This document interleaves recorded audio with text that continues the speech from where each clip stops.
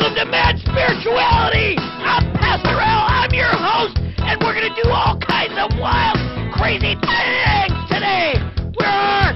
We are going to talk about all kinds of crazy things. Today, our topic is fear. What are you afraid of?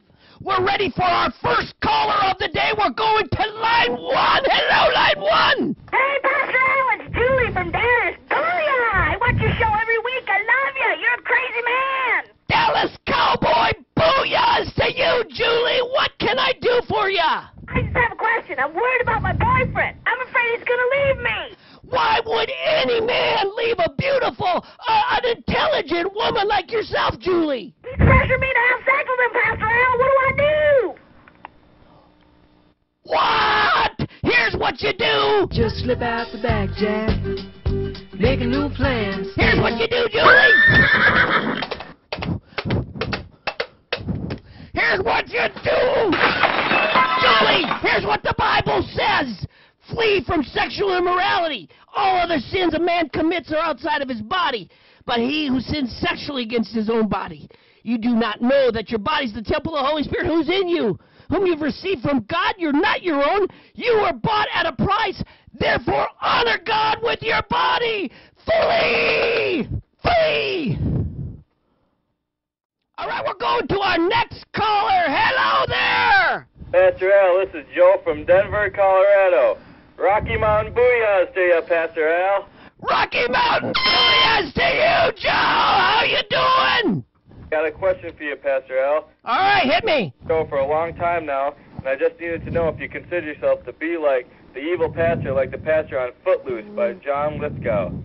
Well, I don't know, Joe. What do you think?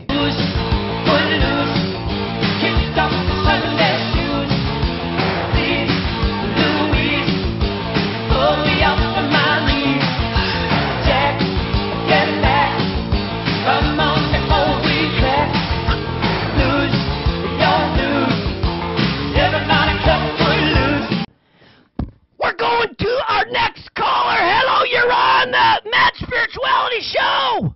Pastor Al, this is John from Encino, California. Surfer booyahs to you. All right, John. Surfer booyahs to you, too. Awesome, awesome. Hey, what can I do for you, John? I got one question for you. I received Jesus as my Savior 2 years ago, and I just really feel God's prompting to be baptized. Well, Big John, that's awesome. You received Jesus as your Savior. What's the problem? Problem is, I'm afraid to tell my mother that I've become a Christian, but I really want her at my baptism. What? You're afraid? Hey, here's what I got for you, John!